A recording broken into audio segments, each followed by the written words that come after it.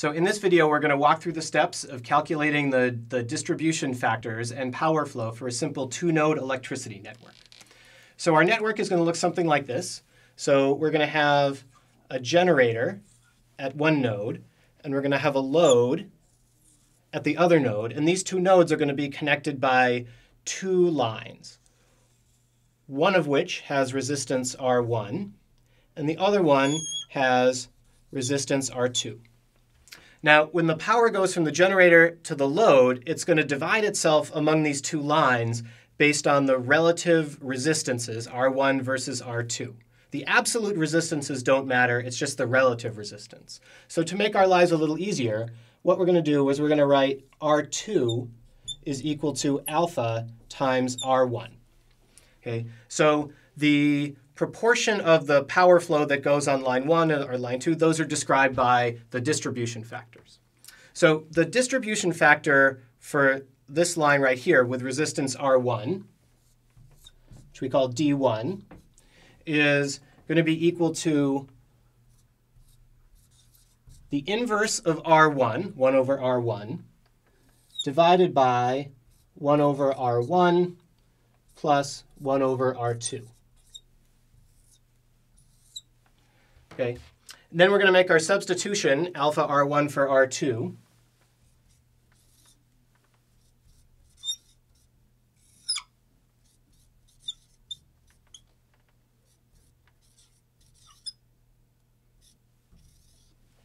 Okay.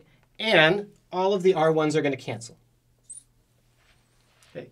And so what we're left with is that the distribution factor on this line, which is the proportion of the power that goes from G to L that flows over this line, is going to be equal to 1 divided by 1 plus 1 over alpha. Okay, and we can go through the same thing for D2, which is the proportion of the power that flows over this line.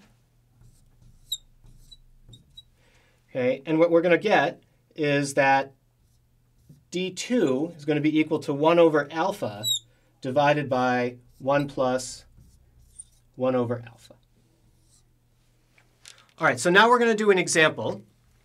And this example is going to have alpha equal to 1. And alpha is equal to 1 means that the two resistances are exactly the same. So R1 is equal to R2. So to calculate D1, the proportion of power that flows on this line right here, we're going to plug alpha equals 1 into the formula for D1. Okay, and so what we're going to get is we're going to get 1 over 1 plus 1 over 1, which is just equal to 1/2. So D2 is going to be equal to 1 over 1 divided by 1 plus 1 over 1, which is 1/2. So as a second example, let's take alpha is equal to 2. And so what this means is that the resistance of R2 is twice as big as the resistance of R1.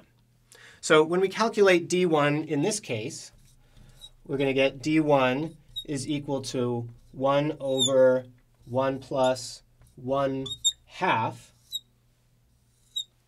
okay, or D1 is equal to 2/3.